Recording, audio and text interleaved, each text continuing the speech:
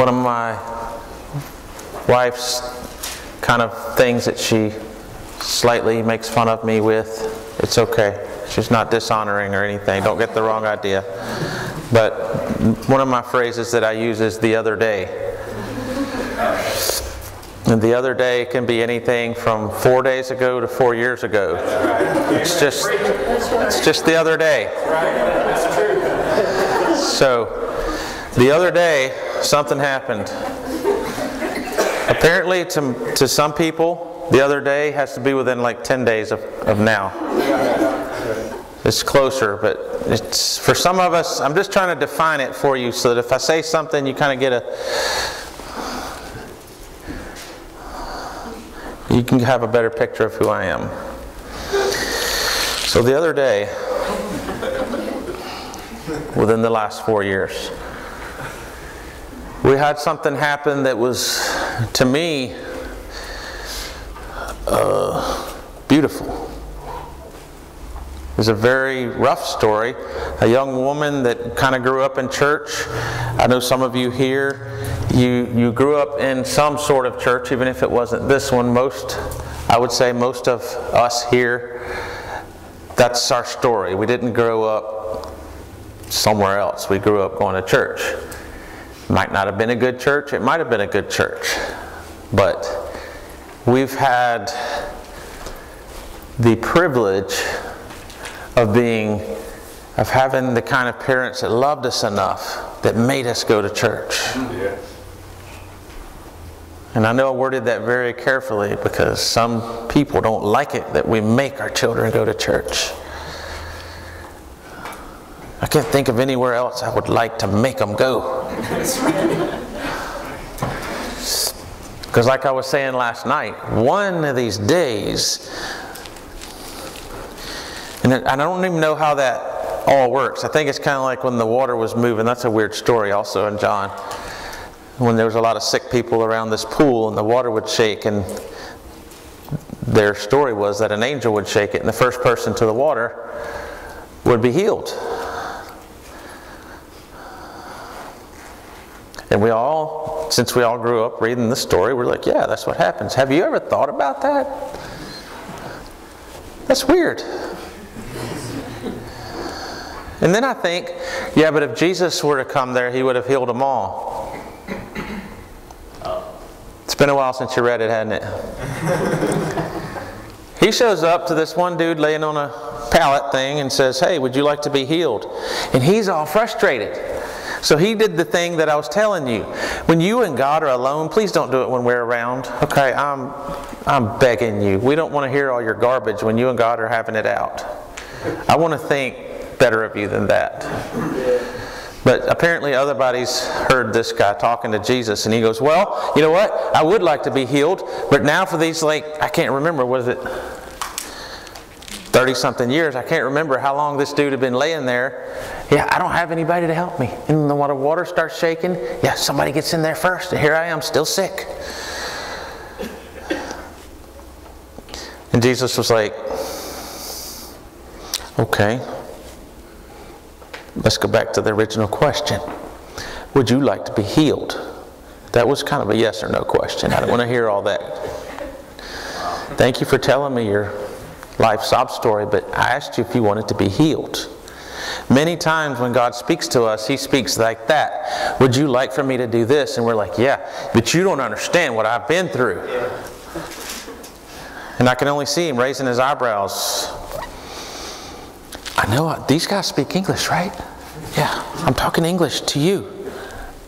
Do you want me to help you? And we're like, well, see, I would have. And we start copping an attitude toward God.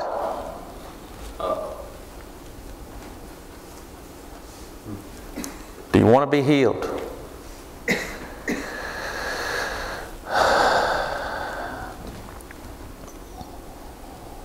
Do you want to be healed? Sometimes when we come up for prayer, in our thoughts we're like, well, I've been up for prayer 62 times over a period of 8 years, 4 months, and 12 days. That's not the question. Wow. Do you want to be healed? And when you come up, are you coming up in faith? Or are you coming up to just prove one more time that it don't work? I'll have to challenge some things because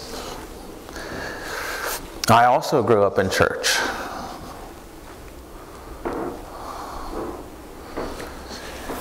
I would dare say, with the exception of a couple of people in here, I've been to church services more than anyone in here. Probably not more than Brother Rhodes, because he's done a lot of church meetings and he's considerably of more age than me. So I'll catch him one day. But that day's not today. He's got me beat today. And the whiter your hair is, the longer you've been in God, you probably still have me on a couple. But anyway, when Jesus told the dude he could be healed, he walked off. We just heard the guy say, and the others get there before me.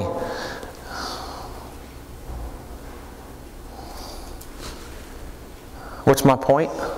My point is, we must not know Jesus very well when we just assume that he would have healed everybody if he had been here. That's not necessarily true. I don't know the rhythm that God moves in yet. I'm working on that. But let's get into it. Let's try to figure it out. Let's try to get in step with him. When God moves, let's us move. The Israelites, while they had some things about how they had to do it, that maybe, killing cows to get myself to feeling better about God, that was kind of a rougher time to get your sins taken care of. But at the same time, when they're walking through the wilderness, they just kind of open their tent door. Okay, pillar of fire still there. We're good. Okay. They had a visible sign that they could look at.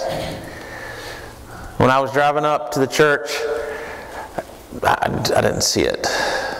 Do y'all get the pillar of fire often? No? Okay. Good. I didn't see it either. I was hoping I wasn't the only one that didn't see it. You understand what I'm saying? In some senses, the way they had it then kind of was easier. In other senses, they're walking around in the desert for a long time. It's not Virginia. Virginia's a very nice place. The Sinai Desert is not as nice of a place. No McDonald's. No McDonald's.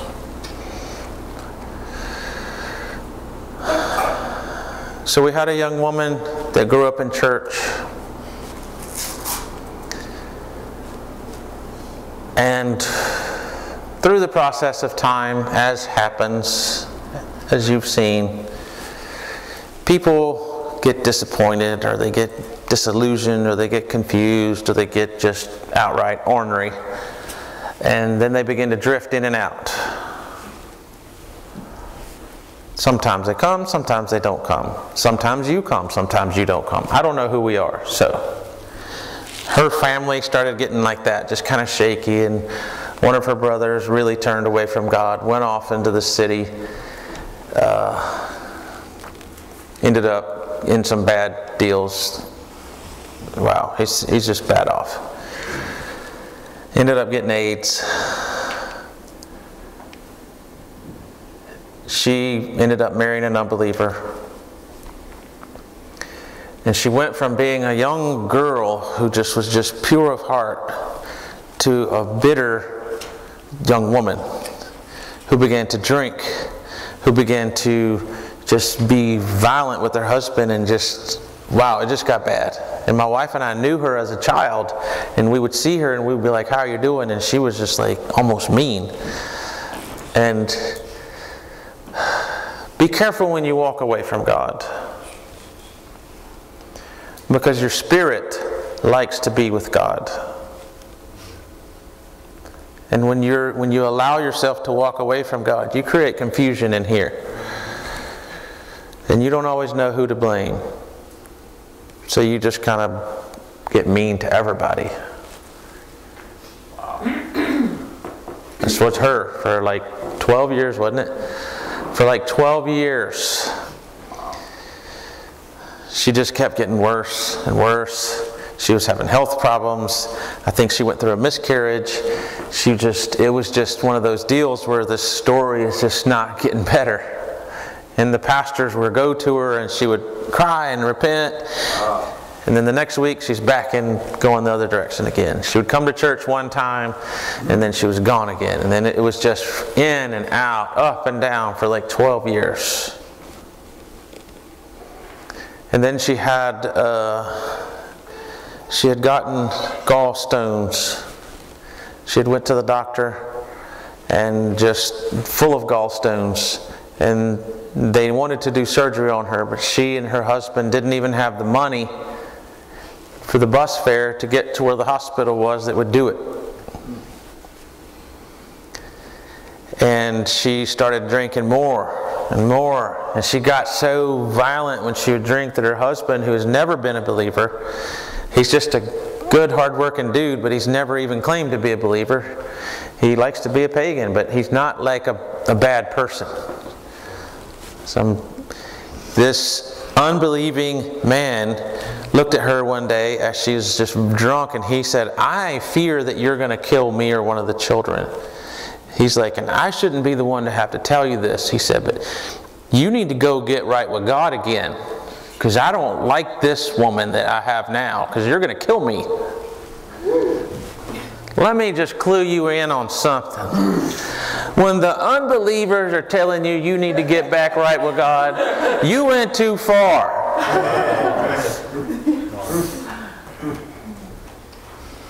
They know who they are, and they know who we are. And when we step out of where we're supposed to be, we go zooming past them so far they get afraid of us, because we're out there into wicked land. They're just normal land, which is not necessarily with God. They're not. It's not going to go well for them necessarily, but they're just kind of trying to figure things out. And people talk to them about, they see a Christian, they're like, okay, that's what a Christian looks like. Hopefully that's a good example.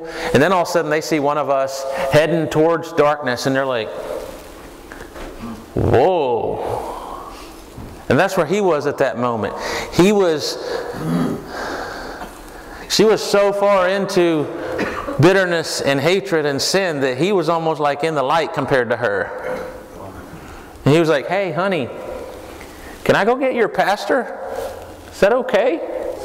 Please don't kill me."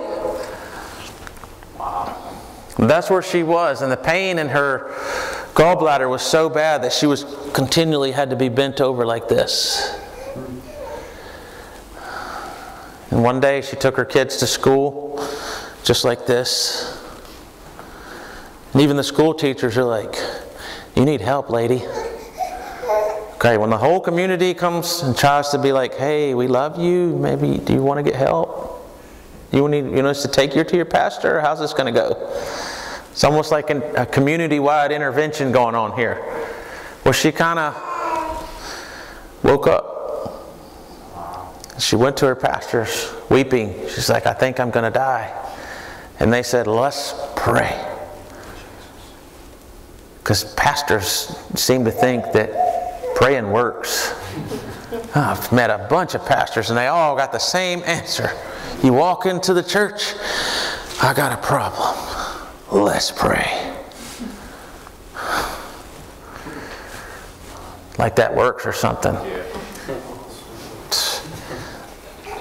The gall of them to think that praying to God works. Wait, what? Exactly. It doesn't seem like it would do anything, but it does. The pastor's wife is there, and she was telling me the story. And she's like, she's not bigger than a minute. She's a little person. Not like the politically correct thing. She's just small. And she's like, all I did. Like she's trying to convince me that she didn't do this before she tells me. It made me kind of suspicious. She's like, "Look, I didn't do it." And I'm like, "Just tell me the story." She said, "I put my hand upon her forehead," and she said, "It looked like I hit her with a car." because she just had barely touched her. They were gathering her and her husband and a few other believers in there. They were going to get to doing some serious praying and break this stuff off of her, because she's finally coming, and it's, for like the 40th time to repent. And they're just, but they see, the thing is, they never gave up on her. Wow, that's good. When she would come in, they would receive her in, they would pray with her, she would repent, and they were, it was frustrating, but they never just told her, look, just go away. And I'm asking you, with the people in your life that you've seen come and go, and they just look like they're never going to get it together. And you know what? They may never get it together, but they never need to be able to say, I went there and they rejected me. That's good. Like I told you this morning, make it difficult to go to hell from this county. Don't just count your town. Let's just take in the whole county. Yeah. I've even got something boiling inside of me that I think that where there's a body of believers that I believe in, when we begin to truly walk close to God, that we can chase sickness out of areas. Now, you don't hear about that much and you don't see it much. Brother Rhodes was telling me that in some cases he's seen that in churches. But I say, let's get it out of the church even. That's right, brother. We're talking about the God of heaven here. Yes. He's not limited in the sense of He can't do it, but He's chosen to go through us. We limit Him.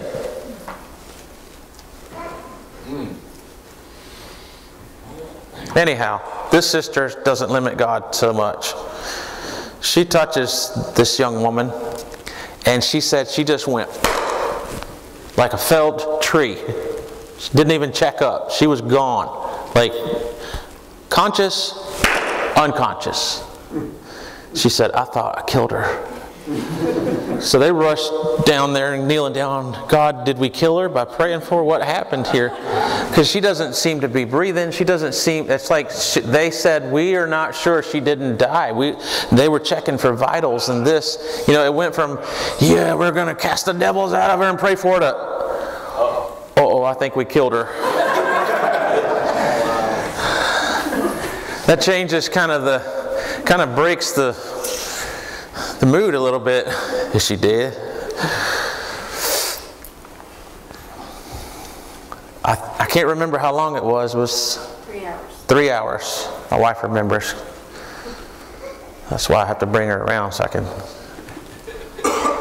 3 hours. She seemed to be dead. They said she was faintly breathing, just like she was just like barely alive. When she came to, she's just weeping. Weeping. And she got up on her own. She wasn't bent over anymore. And they said, are you okay? And she's like, I am now. When they touched her, she saw a hand come through the ceiling. Wow. And this hand opened her up from up here down to here in kind of a weird way. And this hand reached in and pulled out these braids and beads and different things that our pastor told me later that he recognized as the type of witchcraft that's in that area. Like just this mat, like a braid of hair, like a woman would have a long braid of hair, and it was from here to here.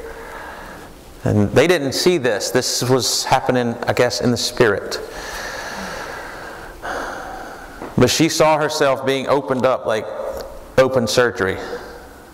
And this was a 3-hour process. And she's watching this thing is working and pulling things out of her and out of her. And all of a sudden it's like the hand sealed her up. And she heard a voice and said, be careful. Your wound is healing still. And then she wakes up and everybody's standing around her like, are you dead? And she's like, oh my gosh, I was just open. And she checked and they could not visibly see. There's not a scar, there's nothing like that. But the voice told her to be very careful. And so they told her, you need to observe what the voice said. And so she was very careful. But the bitterness and the hatred and the sickness and everything was gone. Like she transformed from being a bitter, very angry young woman to she can just weep and she has a smile.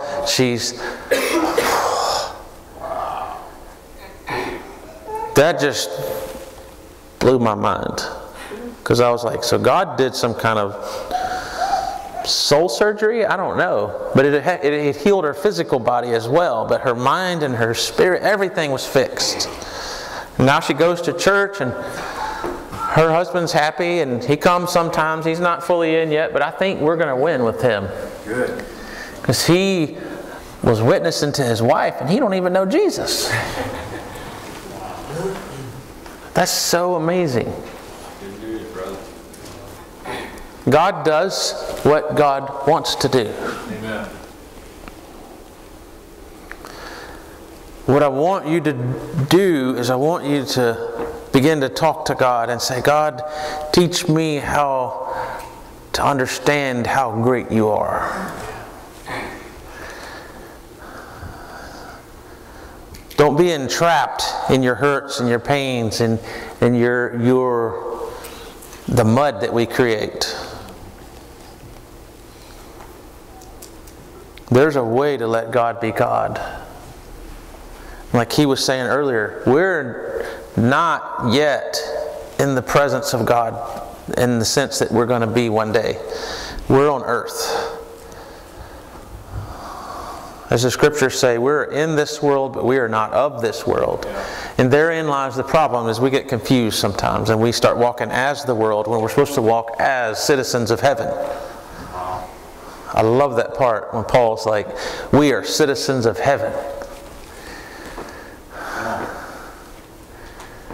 It's almost like we have a heaven passport.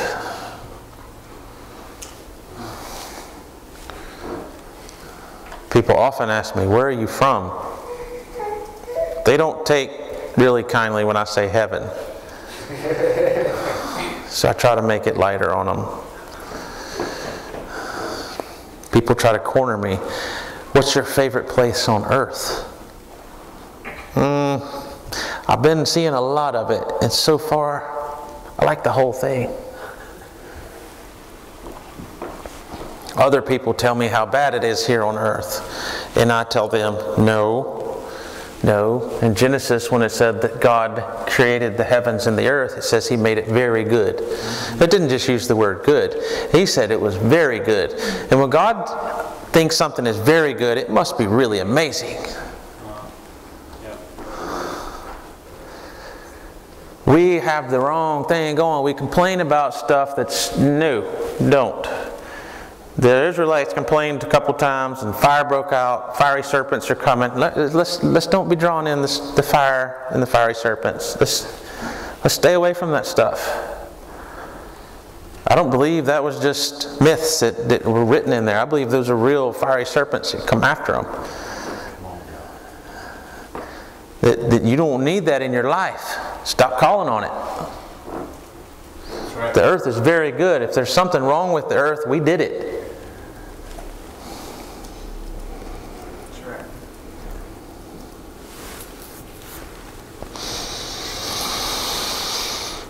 Okay, moving on. I'm not preaching some kind of ecological deal. I'm just saying. If the earth is broke, don't be blaming God. John chapter 8, verse 1, I'd like to read. Jesus went into the Mount of Olives, and early in the morning he came again into the temple. And all the people came unto him, and he sat down and taught them. And the scribes and Pharisees brought unto him a woman taken in adultery.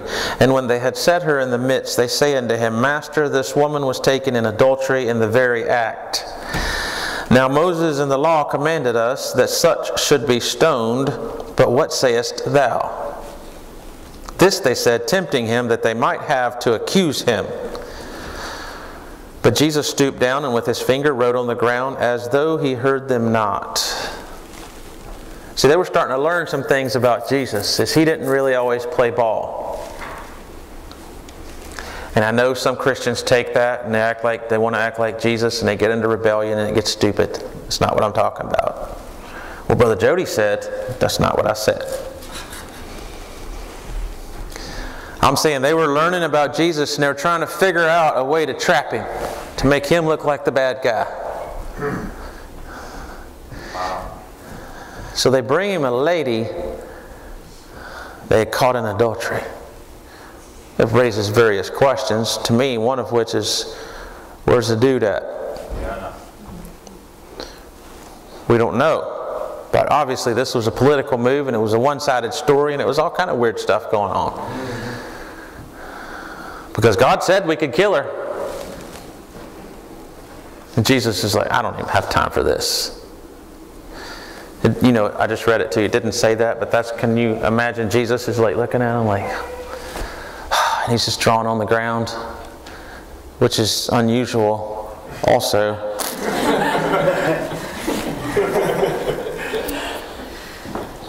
I've pointed out a few things about Jesus to you that you may or may not have picked up. In the most people's way they read the Bible is in such a religious way that any anomalies, we just cast them aside as if we didn't just read that. But I find it really peculiar that when we're dealing with a life and death situation here, and Jesus is just drawing on the ground. I presume there were children. I don't know. I don't know what's going on, why we were drawing on the ground. That's not normal, I guess. To me, it doesn't seem normal. Excuse me. When they continued asking him, he lifted up himself and said unto them, He that is without sin among you, let him first cast a stone at her. Again, this is not some secret verse that nobody's ever preached about. We've all heard 18 variations of this. Now this will be number 19. It's just interesting that how the people in that time and us at this time, like I said earlier, use yourself as the reference point. We use the law against people,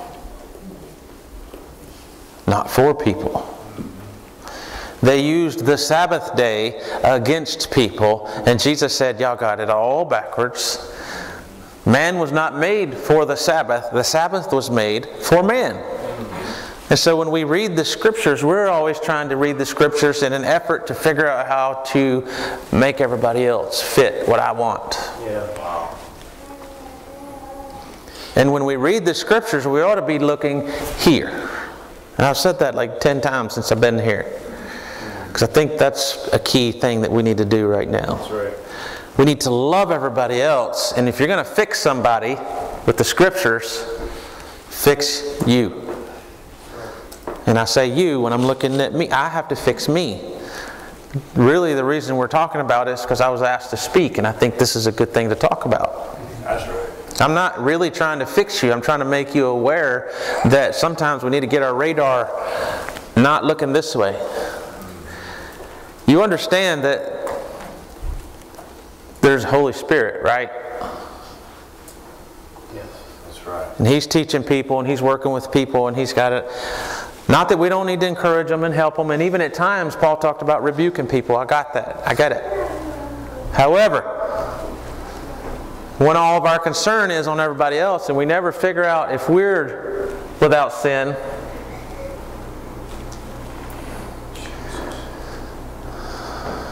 I think sometimes we make mistakes that way. He that is without sin among you, let him first cast a stone at her. And again he stooped down and wrote on the ground. And they which heard it, being convicted by their own conscience, went out one by one, beginning at the eldest even unto the last. And Jesus was left alone, and the woman standing in the midst. I heard a guy preaching about this, and he said he had read some Jewish writings, and according to, it's not written here, but in the history, apparently Jesus was writing about, he would write a sin, and then he would look at the person. Why would the eldest leave from the eldest to the youngest? There's something was going on that we're not seeing. So I kind of believe that's possible. It's not Scripture. Don't say that I quoted that as Scripture. But something was going on to where he was looking at the person. He's like, if anybody don't have any sin, go ahead and pick up a rock and chunk it. And then they said that it seems like that he was writing stuff and then looking at them. Like, I'm not going to say this out loud, but me and you know that you can't cast a rock. And that person was like, yeah, I've got to go check on the cows.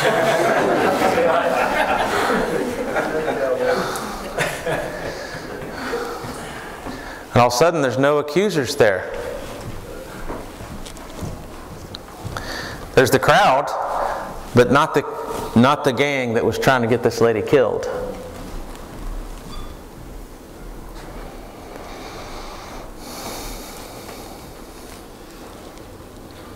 We're not talking about hearsay. We're talking about there were witnesses. She was in sin. They have the right by the law that was given to Moses to have her stoned. This was legit. As we say, she was dead to rights. It's over. There's no getting out of this. This isn't a perhaps. This isn't slander. This is the real deal.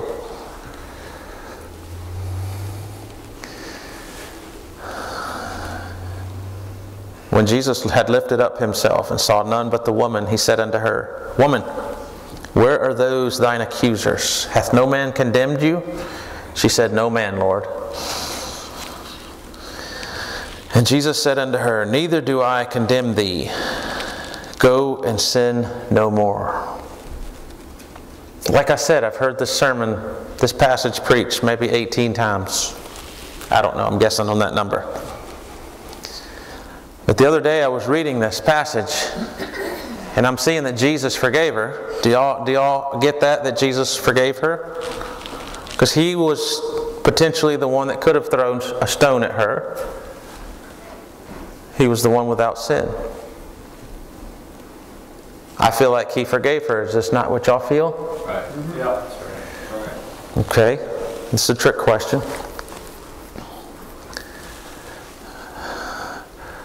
When did she admit to sin?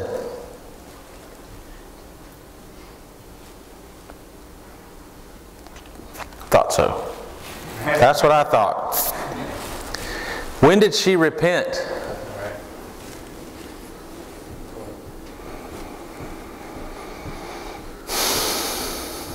We're going to have to strike this passage from the book. Or we're going to have to understand that God moves sometimes outside of the traditional ways. Yes, that's right. I'm not saying in any way that it's okay to sin, and I'm not saying it's not okay to repent. I'm saying you have to repent. I believe you must repent to be born again. What I am saying is God sometimes shows mercy upon whom He will show mercy. That's right. He chose in that moment to not embarrass her any further. She had been publicly humiliated for having done the sin that she was accused of, and He said, I've decided not to accuse you. I'm going to ask you one thing though. Stop. Which is basically what repentance is. That's right. Yeah. According to what I understand, I don't know the Greek word, but what I understand of that particular word, it means to be going this way, and you change and stop and you go this way. Repent does not necessarily mean getting up in front of everybody and say how much of a bad person you've been. Amen, brother. Amen. It can be that. And if you feel like God tells you to do that, then you need to do that. But I shouldn't require that of you. Yes. Do you understand what I'm saying? We make it so difficult to get into the kingdom of heaven. And I rebuke us, because we're guilty of that. Right. We make it so hard to be a Christian that we've made it to where nobody wants to be one anymore. That's right. Wow. I'm not talking about letting someone live a liberal life with no standards and all that. I'm saying that when sinners, they don't feel welcome in the house of God.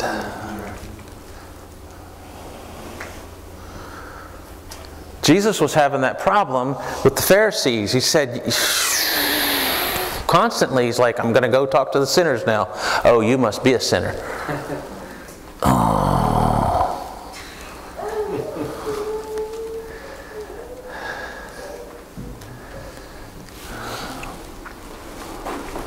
It's just, this passage just kind of, I would say I wouldn't be religious. I would look at you and say I'm not very religious. But when I read that passage, I'm like, Lord, you didn't bring her to that point of decision.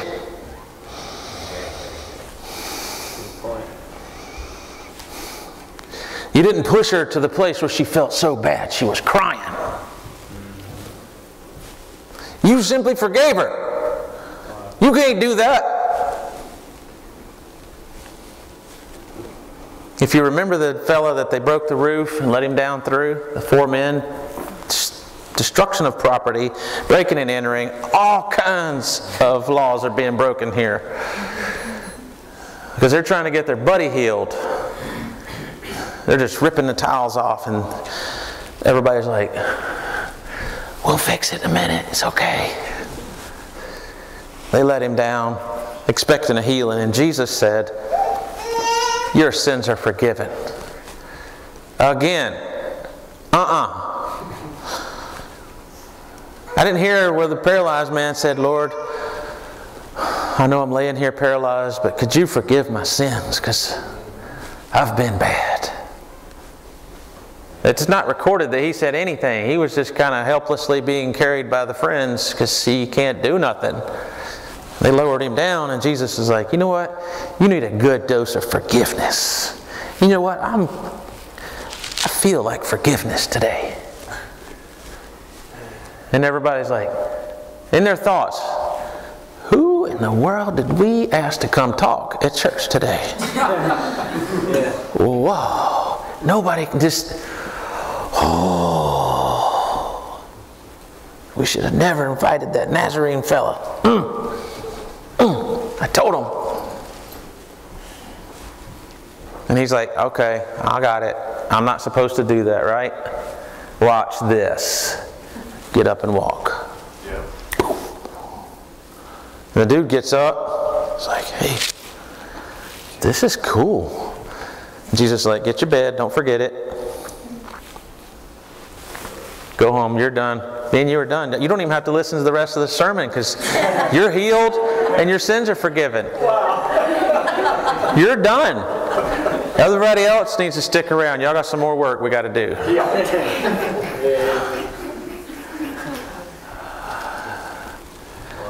Who does Jesus think he is?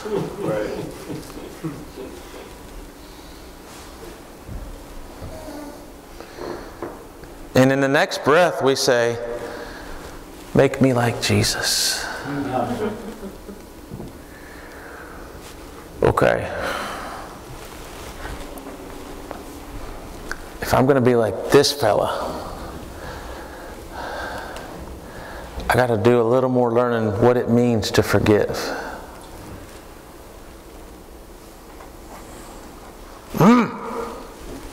He's got us trapped. There's no way out except through forgiveness. He even made a clause at the end of the Lord's Prayer, which most people don't quote that part. When we get to thine is the kingdom and the power and the glory forever, amen, we stop. We stop praying, we stop reading. We don't want to see the next phrase. The very next phrase, because he was like, as he's praying, and then Father, as we forgive our debtors and forgive us our debts, and then he's like, amen. He goes, oh yeah. By the way, guys, maybe you're not aware of this, but if you fail to forgive, I know we just left prayer meeting, but I forgot to tell y'all that in the sermon. If you don't forgive people, you don't get none. That's right. That's right. If he could have just not said that one.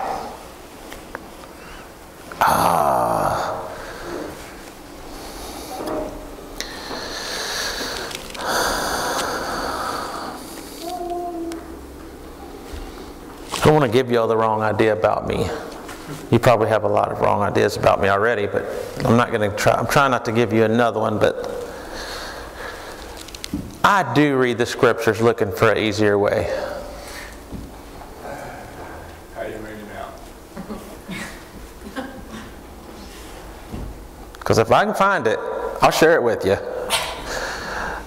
I can't find it. He's got it sealed up pretty tight.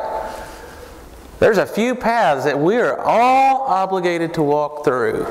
One of those he mentioned earlier. Once in a while, you're going through the valley of the shadow of death, buddy. I don't care what the new beliefs are, that when you get in Christ there is no suffering, there is no pain, and there is okay, whatever. You shall walk through the valley of the shadow of death. But when you're there, don't worry about it. It's like he says those things in kind of nonchalantly. Yea, when you are walking through the valley of the shadow of death, your life is in mortal danger. Don't worry about it. Whoa, back up. Back up. Back. Jesus, please, can you calm down here a little bit? What's this stuff about shadow of death and me having to go through things?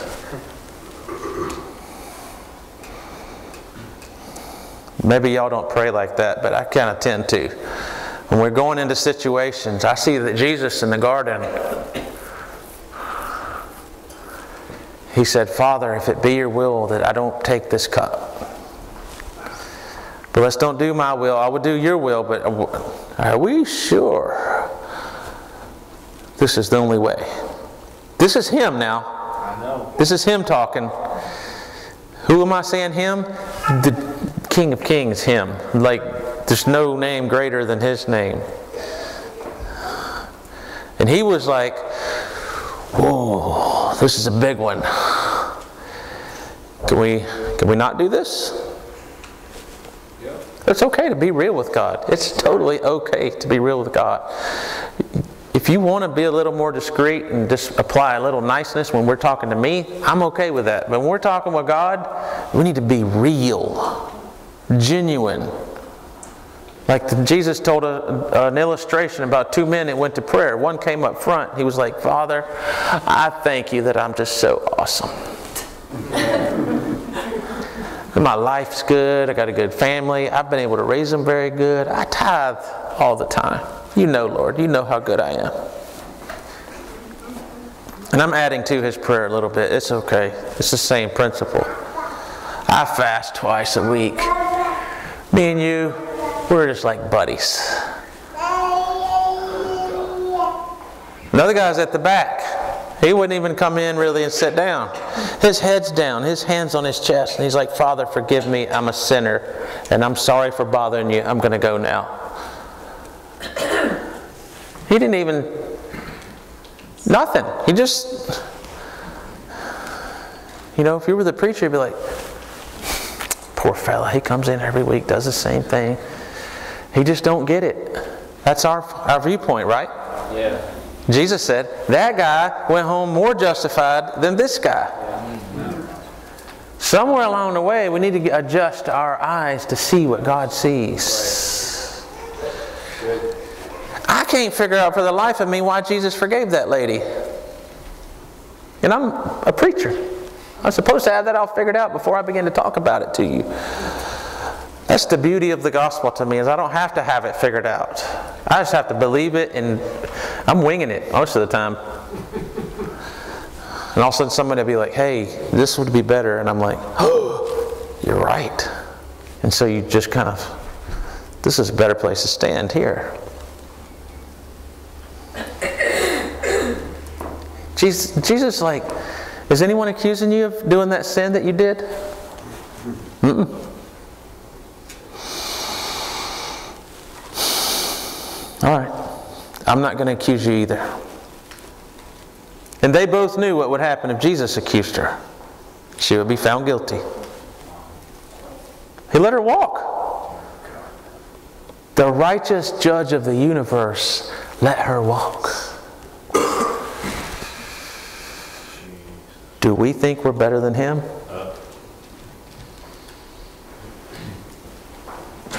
Am I saying that it's okay to let people sin? Absolutely not. I'm saying the manner in which we bring them back to God needs to change a little bit, because it's not working how we're doing it. Right. We got to change something. We're losing too many souls. We can attempt to blame the devil, because he does play a factor in there. Okay. At the same time, we've been told how to defeat him. This young woman that I was talking about, 12 years, we're just at our wits' end. We don't know what to do with her. We love this person. We were there when she was a baby. When you see someone grow up in the natural and in the gospel, and then they walk away, you just, oh no. Hopefully that's your response. Some people just do this.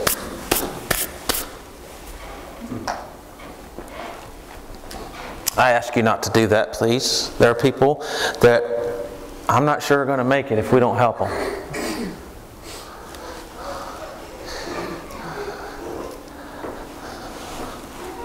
I heard T.L. Osborne say one time on a tape, somebody gave me a tape series by him, and it struck me. And by cassette tape, I know I've put myself in a certain age bracket. That's okay. Some of the younger people don't even know what that is. I showed my kids one day a cassette tape, and they're like, "Hey, what's that?" And I was here before those. Whoa. Yes. When I was a little kid, my parents had an 8-track in the car. I'm glad we don't have those anymore. Now y'all made me lose what I was thinking. Oh, T.L. Osborne. T.L. Osborne one time said, "I am so thankful that I'm reaching the people in the world that God asked me to reach." He said, "People come to me all the time and say, 'I'm glad you're out there working, Mr. T.L., because you're getting all these people saved.'" He goes, "I'm reaching the ones that God asked me to reach." He goes, "But I see that you're failing in the ones you're supposed to reach."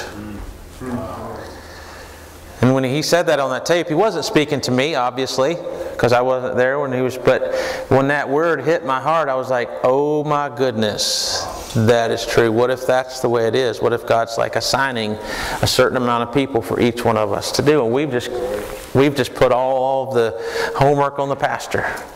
Yeah. But what if there are literally people that Brother Rhodes is not supposed to reach? You are. Right. What if there are people that I'm not supposed to reach, or that I can't reach?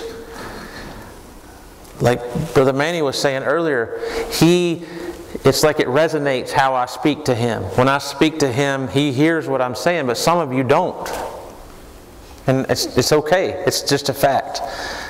Sometimes people get up and preach, and I'm just like, scratching my head, I don't get it. And you see the person over next to you, and they're like scribbling, and they're like, "Whoa, man, yeah." And they're looking at you, "This is so cool." And you're just kind of like, I'm not sure he's speaking English. I'm not getting anything out of this. It's because there's a connection. That person over here was supposed to hear what that guy's saying at that moment. And you're along for the ride that day. It's okay. Amen. That's what I was saying earlier. Sometimes you come to church and your son sees Jesus and you don't.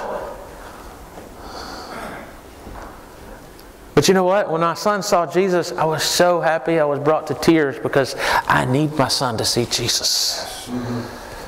That was his day to see Jesus. And I was so blessed that he saw Jesus. I was like, God, let him see Jesus more.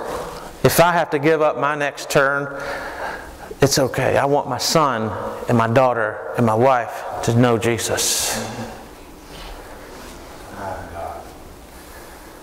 Paul said if it were possible, I would allow myself even to be a curse so that I could win others. I'll be honest with you, I'm not quite there yet. That I would allow myself to be a... Nah. But Paul had gotten to an even better place than even where I'm at right now. I'm speaking the truth to you. I'm not there yet. Don't ask me to be cursed for you, because it's not happening. I'm also not at that place where God was, where He was willing to give His only begotten Son. Don't touch my son. I love you. Don't touch my son, because then I might not love you as much. And that might get ugly. So I'm not to the place where I need to be yet. And I can admit that to you. And sometimes I say stuff to people and they look at me like, you're not supposed to say that. Yes, I am. That's right. Amen. If more people would be honest about where they really are, we could get something going here. Yeah, that's right. Yeah. There's some areas in my life where I'm just flatlining. I need help. I don't want you to come up and counsel me tonight. That's not what I'm saying. Please don't. I'll say stuff while I'm preaching sometimes, and someone will come up to me afterward, well, I have the answer for you, brother. I try to be nice. I really do. The thing, he reminded us again that I spoke earlier. I shouldn't have said nothing. Now he's repeating me. Be gentle. Be kind. No. Why don't you be quiet? You can't say that to someone, though, at church. You have to be like, I hear you. I'll write that down. Yes, I will. Thank you so much. You try not to lie, but really, you look at their life and they're like, that's not how I want to be in 3 years. No. Thank you.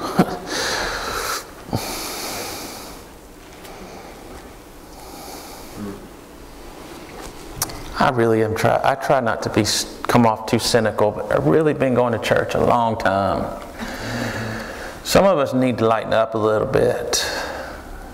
Jesus forgave an adulterous lady, and she didn't even ask for it. How can...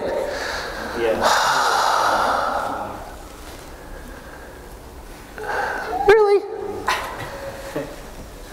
He should have laid down the law on her. You know what's even worse? We don't know if she walked it out or not. She exited stage right. No more mention of her. And that is life. Sometimes when you pour out your heart to people and you work with them and you forgive them and you get them to a place and you're like, all right, try to walk it out. And they just walk away from God and you, and they talk bad about all that you did for them. Whoa. Shadow of death. Big valley. Just remember, don't unpack. Keep walking. When you find yourself in the valley of the shadow of death, the valley of decision, the valley of dry bones, just keep walking. Because God's with you and God's walking. He's moving. He's not going to build a house there. Keep going. I find that Jesus was really more likely to forgive than not. My dad told me something one time. He said, give people a lot of rope and let them decide what they do with it. Some people decide to hang themselves, and I don't mean commit suicide. I mean they decide to mess up their life, but it's them deciding to do it. Just keep giving them rope and tell them, look, you need to stop. But you do what you're going to do. I'll give you that one for free.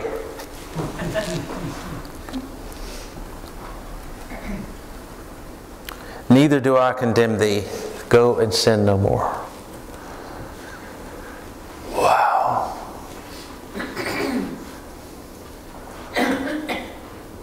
We were in Africa last year, and the ministry that we were working with, they like to do outreaches and they get permission. They send a team ahead to get permission from the tribal leaders and all that, and it's good. And then you go spend the night out on the ground in a tent.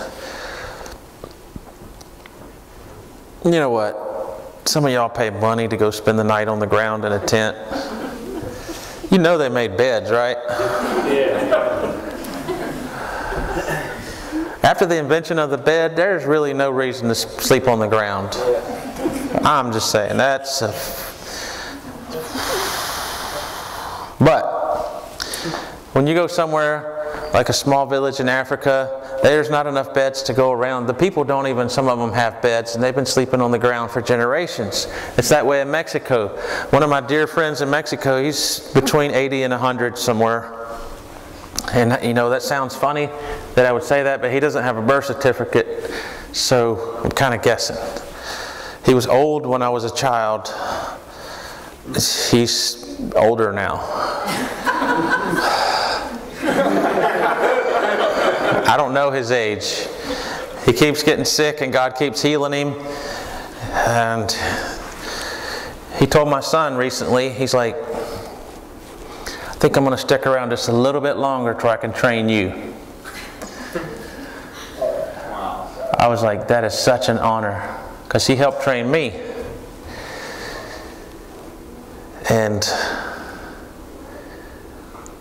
he looked at my son. He goes, I was getting weak, and I was thinking about asking God if I could go on. He said, but I see you're trying. I'm going to train you. I was like, whoa, what an honor. Wow. Now I lost what I was talking. What was I saying about him? His name's Brother Ermilo.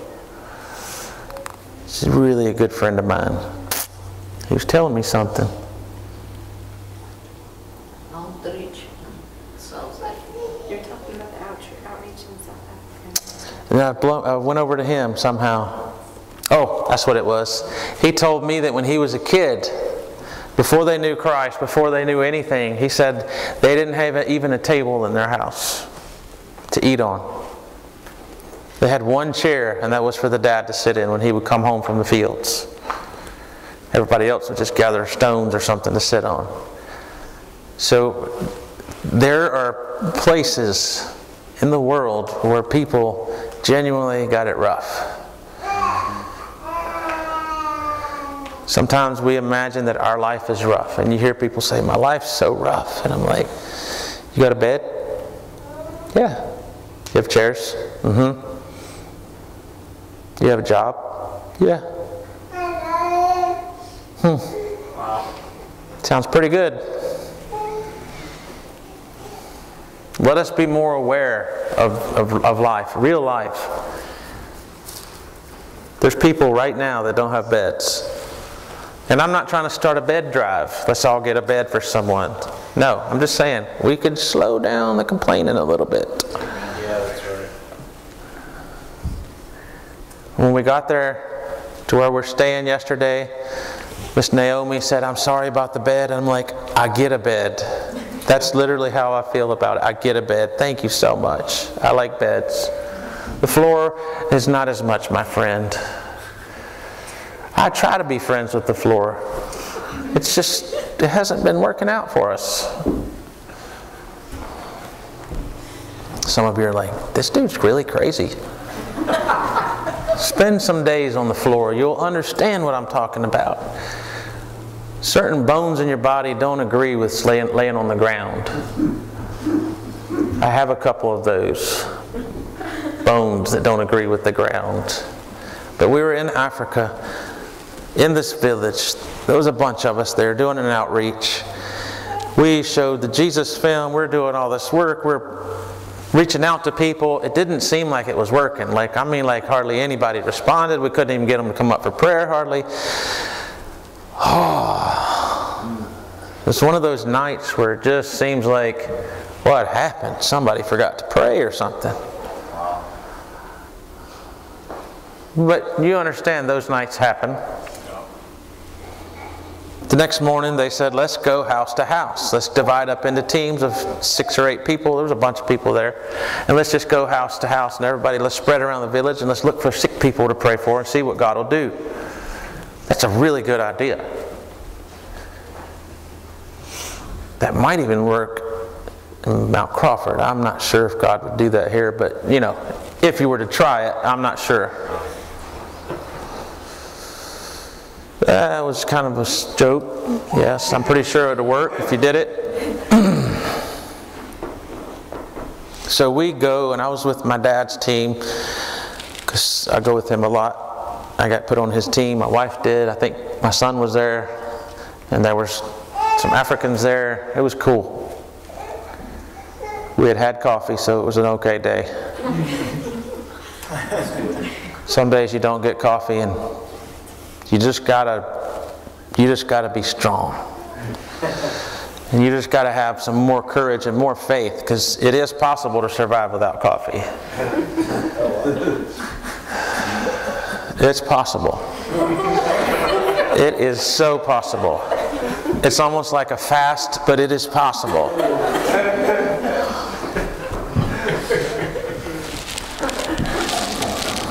I'm speaking y'all's language now. You're responding a little better.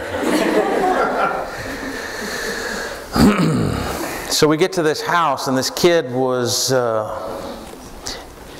not there, so to speak. Like, he was just kind of sitting there like catatonic. They said that when he was, I think he was 21 or or 24, somewhere in there. He was a young man. And when he was in his 10, 12 years old range, they'd sent him to the well to draw water, and when he came, he didn't come back on his own. A neighbor brought him back. Somewhere between the house and the well, which wasn't all that far, something happened, and they believe it was witchcraft. It probably was, to where his mind was changed. He went from being a relatively normal young kid to he just simply wasn't there. Like he just was sitting there. And they said many times, because of how such extreme poverty there is in the area there, that sometimes they would just abandon a child like that. But this family really, really loved him, and they took care of him. And he was healthy looking, because like he didn't even eat when they would bring food. They would put food in his mouth and he would chew and swallow, but he didn't. Beyond that, he was complete care, like 100% care. They would take him to the toilet and he would do toilet, but it's like he kind of like, a part of him was just kind of on autopilot, but he just was for years and years and years, and they did not know Jesus. And we showed up at this house, and I know that it was God that led us there, because why wouldn't God lead us there? As I shared with you earlier, it is God's will for us to help people and try to get them healed and fixed. I don't have to ask that. It's not whether it's God's will or not. It's, are we going to get this job done today? Am I in the right place in God that it's going to work? And I'm not taking the responsibility off of God, but Jesus commanded us to heal the sick. And so we have to figure out what that means.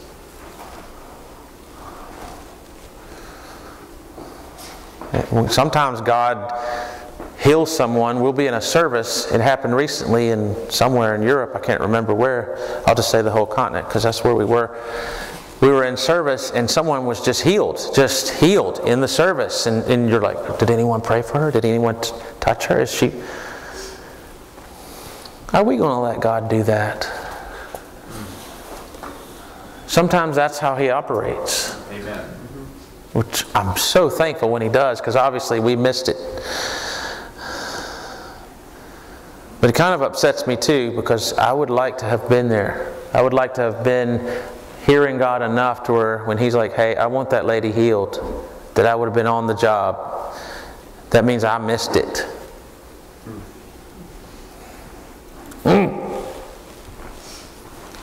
That day we didn't, though, thankfully. We're in this village. This little kid's just kind of just there. I say kid, he's in his 20s. He was just not there. And we began to share the gospel with this family, tell them how God loves them and that Jesus heals. And they kind of, they're of the Muslim faith, and they don't know too much about it. They hadn't really had much exposure to the gospel. They didn't know what we were talking about. They weren't against us. They were just kind of trying to hear what we're saying. And they were very appreciative that we would come to them and visit them and all that. It was not like an antagonistic kind of thing. They just didn't know what we were talking about. And there are a lot of people probably in Virginia that are going to be that way when you encounter them. If you begin to share your faith with them, they're not going to fight you. They're just going to look clueless. They're going to have like a big question mark over their head because they just simply don't understand what you're saying. And that's when we need the Holy Spirit to guide us, to help us to answer the question that's above their head. Don't turn them into your enemy by keep pushing on them. Get with the Holy Spirit and figure out what they need. That's right. I'll give you that piece for free too. So they let us pray for this kid. And we prayed for him. And nothing happened. That's not what you're expecting, but many times that's the case. When we first pray, nothing happens. And you don't pull your faith back. You just say, all right, let's pray again. We prayed again. Didn't see anything happen. So by this time, they're more interested because we're showing care for their son that they truly love that has this problem. And the people that were translating, they were like, would you like to accept Jesus into your home? And they were like, I think we do. Because they were just, while we were there, you could see it just coming up. They were receiving the love that we were trying to give them. And it was just like, they were changing in front of us. You remember? It was just like, I was watching them like, okay, you don't always see that happen like that. Just like the realization and that like understanding was coming on them, and you could just see their countenance changing. And I was like, whoa, God's trying to do something here. And we didn't see the kid change, so I was like, okay. And we go to the next house, and we prayed for this lady, and we went to the next house and prayed for another person. We ended up... Oh yeah, they took us because they liked how this was feeling, because the dad was like, when I prayed with you and you touched me, he said, I feel alive inside here. He said, I've always felt just dead and empty. He said, now I feel alive. He said, can I take you to my sister's house? And we're like, absolutely. Wow. So we walked across the village a little ways, and we talking to the sister, and they ended up wanting prayer and all this. And then they're like, hey, we got a friend over here that's sick, and would you go pray for them? And we're like, that's why we're here. So we're going now. It's like as we go to each place, they're receiving us, and they're like, but we know someone else. And we finally just ran the time out that we were allotted. I think it was like 3 or 4 hours that we were given to do something with. And we had visited just a few houses. It was a good sized place. And so we go back to the thing. We start breaking the camp down, and the leaders there heard about what was going on, and they were like, but what happened with the boy? And we're like, well, the family got born again. And then all of a sudden this guy walks up, an African fella, and he's like, y'all hear about what happened? No, we didn't hear about what happened. Well, after we left, the kids started eating.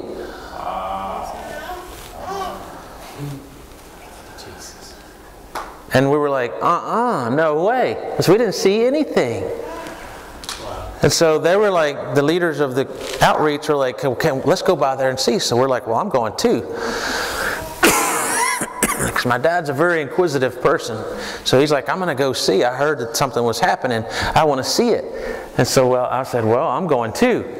And so my wife went too, and my son went too. So now there's a whole crowd, like 20 people now. Because if God's moving, we should be interested. Like I said last night, it's childlike. When a child sees something out of the ordinary, they're going to key on it. They're going to be looking. What you got there? I've noticed something.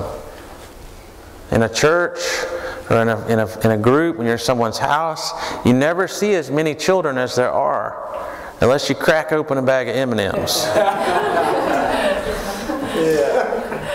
If there are children within 100 yards and you crack open a bag of M&Ms, they start being, I heard that. Yeah, that's right. I heard that. What's going on here? They didn't tell me that the M&Ms were coming out. You have to be careful when you're opening your M&M bags, or you're not getting any. Because the adult always has to give up to the child. That's what I was saying last night about being like a child. When something's going on in the spirit, we need to be aware of it. Yes. And can be like, God, what are you doing now? Can I be a part? What can I do? Can I have some? Can I have a piece of that? Can I do that too? I saw that man heal someone. I saw when this fella came through our church, he had this anointing. Can I have that too? Almost to where we're pestering God. Yeah. We're afraid to do that, and He's like, that's what I want you to do. Yeah, that's right. Jesus kind of had a story about the unjust judge, and everybody takes that story in 50 different directions. But what I got out of it, His Father loves when His children talk to Him day and night. He just loves that. And He's like, give me a minute. We'll get to that in a minute. Yeah, but how about now? We'll get to it in a minute, son. Now? Because I'm still not healed. And sometimes we ask the Father and we don't see the healing, and we stop asking. And God's like, I thought you wanted to be healed. Well, I did. We get a wrong attitude. Yep, that's right. We have to be persistent, persistent, persistent. Because there are things that God allows us to ask for, but He's not always going to give it to us when we want it. He's got a time. There is a rhythm to it that we need to try to figure out and flow with that. And dance to the music that God's playing. Get to the beat of what God's doing. Figure out what He's doing. And when He steps, we step. It works so much better. So we went to see this house, and now the family they're beaming, they're smiling, which they don't have a bed. They still struggle at times to put food on the table. Why are they smiling? And we show up, we walk around the corner, and this kid, they gave him a bowl of food, and he's just... And I was like, oh my goodness. That... God did that. And he was smiling. And he was smiling. Wow. And then the mama sitting right there beside him, she is just like, I don't know that you could smile bigger. And they said something in their language, and they're like, oh, for real? And I'm like, what? Watch this. And the mama goes, say mama. And he said, mama. Oh, God. He hadn't spoken in like 10 years. And before we ended up leaving that second time, I think he had said 3 or 4 words. He was turning on. We got to see God take someone that was completely, I don't know where he was. I don't know what that even is called. It was some kind of, they had taken him to doctors and everything. They didn't have an answer. It was some kind of witchcraft thing that he got, I don't know. As a child, he was at the wrong place at the wrong time or something. I don't know. I don't have that answer. I know that we came across a problem, and that time we were able to pray and see a marked improvement. To where now he's feeding himself, he's showing emotion, he's smiling, he's saying a few words, and I was like, and like I said, I've gone to thousands of church services and prayed for probably tens of thousands of people. And still, when God does something, you should be in awe. Because that ain't normal. It's not normal. In the sense of right here on earth. When God moves and you're like, wow, wow. We're just looking at each other. Wow. That's who God is. He's someone who wants to forgive. No, Jesus wasn't happy with that lady living in sin. Come on. He wasn't okay with that. But that lady, that day, that was the way to fix her. Yes. We try to look for how to win souls. There's a book on that. There's 5 steps to winning souls. And we got people in a cookie cutter pattern. And the problem is that pattern probably only works with about 1% of the population. It does work. But it's not, we're going to reach the majority of folk. We're not going to be effective at changing our communities and our counties if we're going on some kind of set pattern that someone wrote in a book a while back. That's right. It'll reach some people, and if some people is what your goal is, that's fine. I want to see change. Right. I want to see a difference in a community. Amen. I want to see healings happening more often. Yes. We do see them from time to time, and I'm so thankful for that. So thankful. But I don't want to get it to be less frequent. I want to get to the place where when Jesus went to a town or a village or a community, it says, and when he left there, everyone was healed. It doesn't say, and all the believers were healed. It says, everyone was healed. That's right. I'm like, God, I'm reading this verse here about what your son did. Can I do that? We're still in negotiations on that one, but I'm working on it. But we have to learn to ask the questions. We have to learn to say, God, how do I handle this one? And even sometimes you get thrust into a situation and you're like, okay, yeah, I have no precedent for this one. I'm not really sure what to do. And I don't know why God let me come here instead of Pastor Malin. Yeah.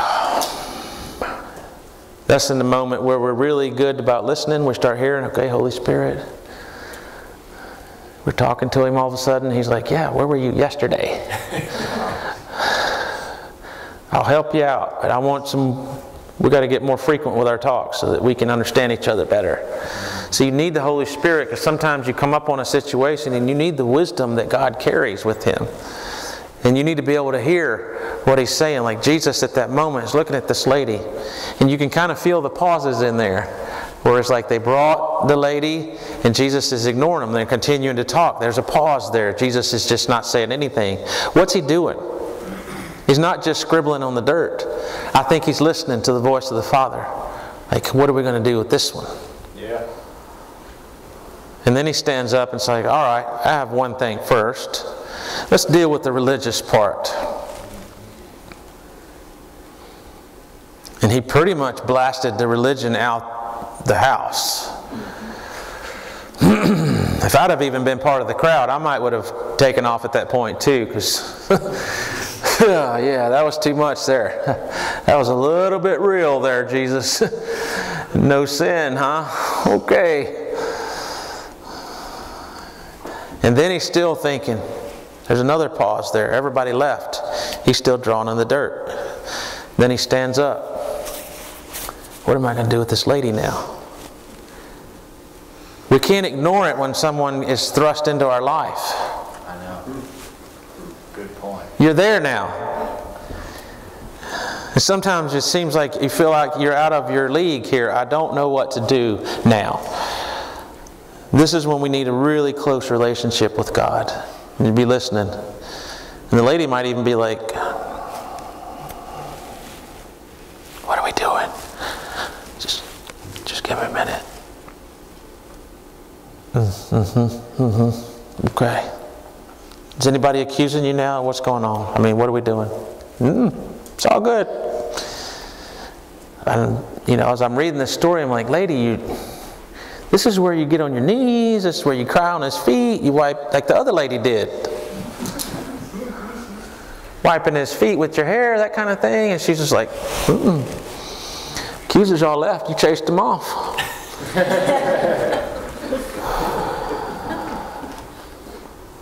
And Jesus was like, okay, that's how we're going to do it today. Today, I'm not going to condemn you. But, stop it.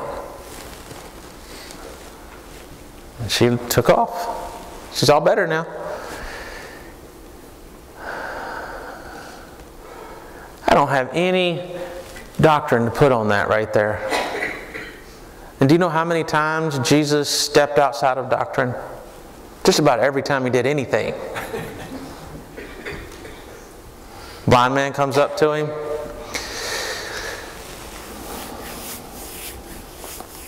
Peter, watch this. I can only imagine him saying something like that, because it got weird for a second. Okay? He spat on the ground. He bent down and started putting his fingers in the spittle. Okay, that's gross. He makes mud. He picks this mud ball up. He smears it on the guy's eyes. He's blind, the poor fellow. And then he looks at him and says, you got mud on your face. Why don't you go wash it?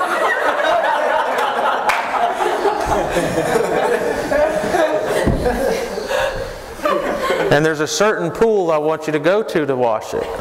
So he went. He didn't say He led him there. He just said, you got mud on your face. Go wash it. I told you I have a different way of looking at the Scriptures than most. Because I'm reading this story. I'm like, you spat on the ground. I'm getting like I want to vomit here. You put spit mud on the dude's face.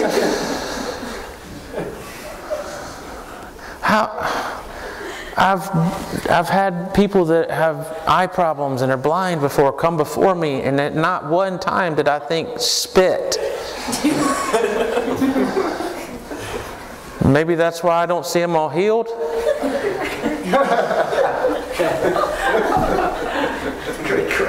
I don't know. It just seems weird. He went and washed his face. He could see. The other guy, he just skipped some mud entirely. He just spat on him.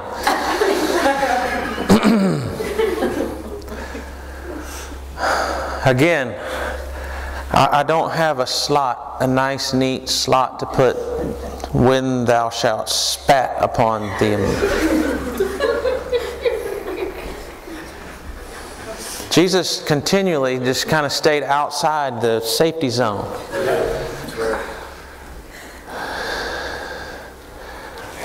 And then I'm supposed to be like him.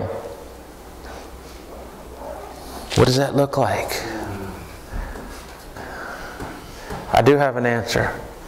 I don't know.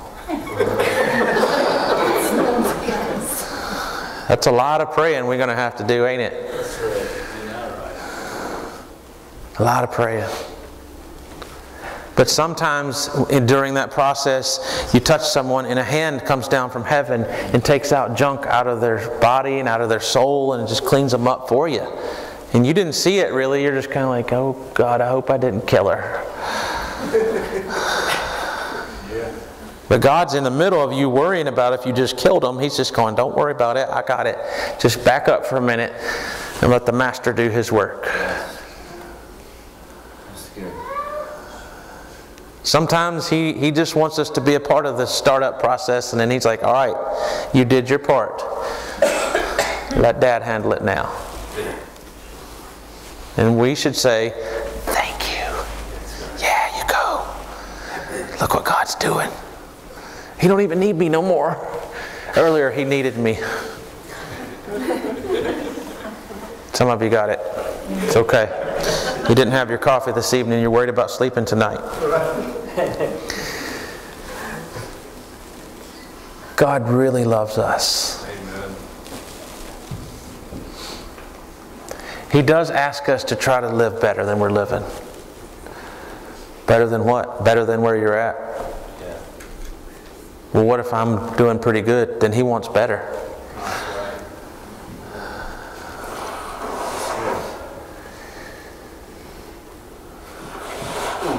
Until we start hearing the voice say, you're my beloved Son, I'm pleased with you, we have room for improvement. I haven't heard that yet. It's unfortunate. Sometimes I feel like I'm doing pretty good. But I haven't heard Him say that from heaven yet. That's what I'm talking about. You're doing a good job from heaven where everybody hears it. They heard the voice. Everybody heard it. They didn't all know what it was, but they heard it. Some of them said it was thundering. Jesus was like, really? That's what you... Thunder? That's what it sounds like when Father talks. Oh no, that was thunder. I'm starting to understand why things are the way they are. Because y'all aren't hearing when God speaks. Okay, got it now. Ever since I've started understanding, you got Daniel, you got John the Revelator, you got Jesus. They're starting to say that when the thunders, there's voices. When there's a thunderstorm, I get happy. Because I'm convinced that one day when the thunder starts rolling, I'm going to hear what it's saying. Again, be a little bit more childlike. When there's thunder rolling, somebody's talking in heavens. I might have to seal it up. I'm okay with that. I just want to hear it. Y'all are like, you are one strange dude. See the quizzical looks on your faces. Do you not ever, does anything interest you? Some of you are just like, yeah, okay. Okay. God's going to have to work to resurrect you. You're just dead and you don't even know it. Listen when the thunders. I haven't heard it yet. I will. Every time it thunders, I'm like, Didn't hear it again. All I heard was thunder. Childlike. Be interested. Be interested in what God's doing. When you see God moving, be inquisitive about it. When you see someone in sin, be quick to forgive them. Whoa! I'll just ask you to do 2 things that are impossible for the American religious mindset. That's your homework for the next ever how long you live. Be inquisitive and be a lot quicker to forgive. That's all you need to know about the gospel. Well, loving one another, we said that this morning. That was crucial also. There's probably a few things you need to know. But let's get the basics going again. That's right. We know how to do the church part. We're not as good at the live it part. When we step out of the church, we get unsure about what we're supposed to do. And I'm trying to help you to let's figure this out. Let's get that part going. We got this part going pretty good, I think. I mean, we even get the Holy Spirit coming in here sometimes. This is cool. What I want is after the Holy Spirit shows up here, I want to just take him by the hand and say, hey, you want to come spend the night at my house? I got an extra room you can stay in. Really, if you want to live there, I can let you live there for rent free. It's okay. Yeah. You can stay at my house and we can go to church and you can visit our church, but come from my house. Can you stay at my house? Yes. Again, I'm making that very simple, but that's kind of how we need to be. We need to invite the presence of the Lord to our home. We need to invite the presence of the Lord in our car. I love it when I get in my car, and it doesn't happen just like every day, no. But sometimes you turn your favorite song series on, and all of a sudden you just kind of feel like, am I going to have to pull over here? Because, wow, you just feel that just, wow. God's presence comes in the car with you, and you're like, He's in the car with me. That's how I feel. I love it when God's riding down the highway with me.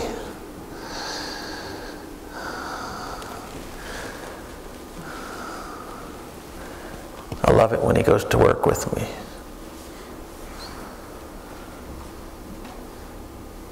Yep, I can be everywhere. You don't always just feel it, but you want to invite Him along, okay? Invite Him along with you. Let's don't leave Him at church. It gets lonely here when we're not here. It used to be a time where the temple was a place of prayer. Jesus was talking about that. He had that same problem. This used to be a house of prayer. Now it's a den of thieves. Are you saying my house is a den of thieves? No, I'm just quoting Jesus. I heard somebody say one time, if the shoe fits. Yeah.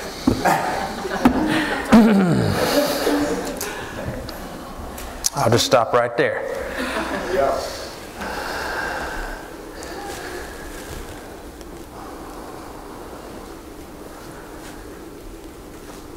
We want that everywhere we are, the Lord feels welcome. That's right. And we want Him to come check on us once in a while. In a tangible way. I know that He's with us always, but I want to know that He's with us always. And some of that does have to do with how we treat people. Some of that does have to do with our faith levels. It does have to do with our walk with Him. There's a lot of factors involved, but really I think the most important is that we make Him feel welcome.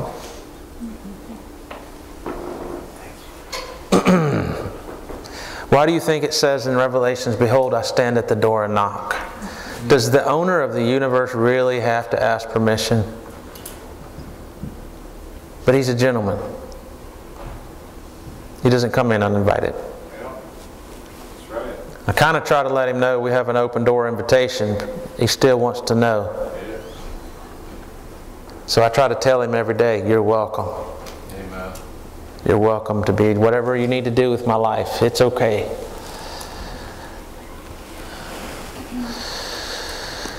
I'm just kind of hoping he doesn't take the coffee.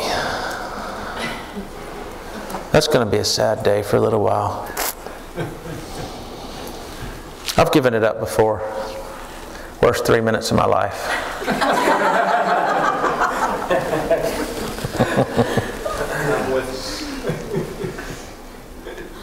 By how I talk, you would think I drink it every day. I do. Here's why. I'll give you a reason why. A dear friend of mine in Mexico, he's 72 years old. Also another man that's helped me to know who I am in Jesus. When my dad found him, he was an unbeliever and he was fixing to kill people. He was just a very mad, angry, been ripped off. His family had been robbed and all this kind of stuff that is a normal, I need Jesus story. And my dad found him because God was directing their paths to be together. And there was a great healing happened in their family. And he decided that Jesus was the way to go. And you know what? God took all that hate from him.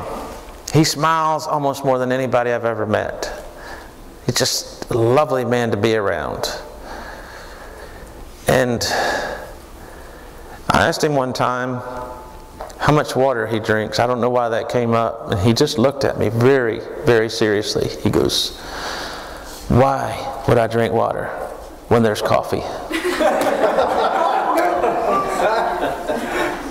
I'm like, because it's not really healthy? I don't know. That's what they're telling me. Is that not true? Because, you know, him being 72, I can listen to his judgment. And he said, I have been drinking 8 cups of coffee a day since I was 16 years old.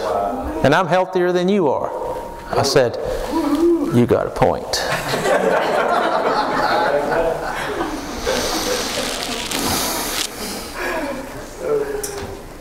That's my friend. He taught me. I don't drink 8 cups a day. Don't worry. Don't. I try, but I don't usually make it. I know I'm causing trouble for some of you. It's okay. Brother Manny, you need to calm down. You're helping me out, brother. You need to calm down a little bit. Let's learn from Jesus. I want you to reread the Gospels again, and I want you to meet Jesus again. There's more to Jesus than you know. Every time I read the Gospels, really the whole Bible is that way, but you know, that one part specifically about Jesus is kind of should be your favorite part.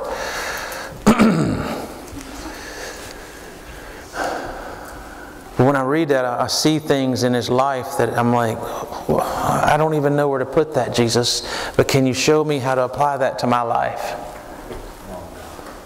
Can you show me the people that I'm not forgiving that maybe I should go ahead and forgive, and that will release them into the life of the gospel without them even, they don't even know that's what they're doing, some of them. All of a sudden they just kind of are there. And they're like, whoa, I really love Jesus now. I didn't really love him before. You know, some of these innocent looking people, and they're like, you know what, before you met me, I've had people tell me this before. Before you met me, I was about ready to kill someone. Really? It wasn't me, right? No, but I was going to kill someone, and I was thinking about, I was meditating on this, and then y'all brought me the gospel, and now I'm not going to kill him. Ooh, that's good. There's one brother, another friend of mine, he's gone up in the mountains, he's left his tribe of people, he's working with a different tribe. When he was in a very bad place, his marriage was really in a rough place, a man that was from the church invited him to a meeting. He came to church and he heard the gospel really for the first time very clearly. And that night, he went back to his home. He had to walk like 3 hours. An unbeliever walked 3 hours to go to church because someone invited him. That is so weird. but it was his time. And he said that night he was just like, he said, I felt like I was fighting with God, like wrestling. Like, it was almost like what happened with Jacob. And he's like, all night I was in turmoil. And it was just the worst night of my life. And he said, but at morning time I decided, fine, you can have me. And his mom had been given a Bible many years before, and she had given it to him, and he had just put it in his dresser drawer way at the back. He didn't want nothing to do with it. He goes, I dug that thing out and began to read. He said, and I read all morning. I went back to the church. He walked another 3 hours to go find this. No, the pastor the next day had come to their village, and they was just planting a church there. And he said, I went to the meeting. He said, I found the guy, and he said, I need this Jesus.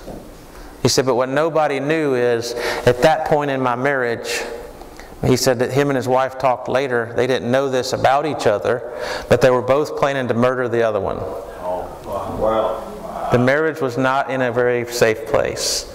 It wasn't like they were both so angry that they were both thinking about how I'm going to kill my spouse. Oh, God.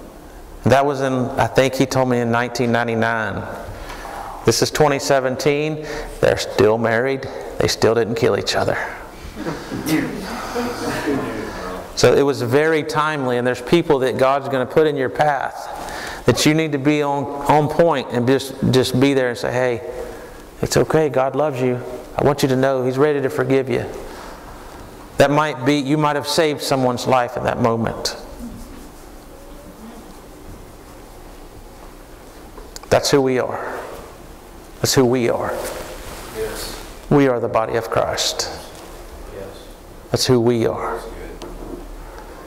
That's good. Let's pray together, and then I want to honor what Pastor Malin said. I would like for you to come up by families. Let us lay our hands on you. We're not going to take all night. We're going to be back here in the morning again. But I want to touch each family. And let's ask God to bring healing, because there's been hurts, there has been drama, there's been all kind of things going on. The enemy's looking for different ways to come into your life right now, and we need to plug all these holes up. And we need to block his access to this church. We have the right to do that, so let's work on it. That's right. The devil don't have the right to be here. Sinners, though, I'm going to tell you, we've made a mistake by not allowing those guys in. Good point. We should be inviting them in and giving them a seat close to the front. They should be getting hugs. Right. I'm not even somebody that likes to hug folks. I'll give them a hug, though. If I give you a hug, basically I'm feeling like God had that happen. Yes. What? I'm telling you, get past you. Get past you. Get outside of you. Get into Jesus.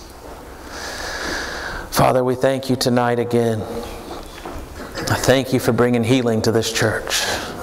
Bring healing to this land, God. We just expect you, God. We expect you to help us because you said you would. We appreciate you giving us the time of day. We appreciate you giving us Jesus Christ. We appreciate the Holy Spirit. We appreciate you for forgiving us, God. Help us to love. And help us to plug the holes that the enemy's trying to put in our camp. Give us a great wall of defense, God. Thank you, Jesus. Set it about us, God.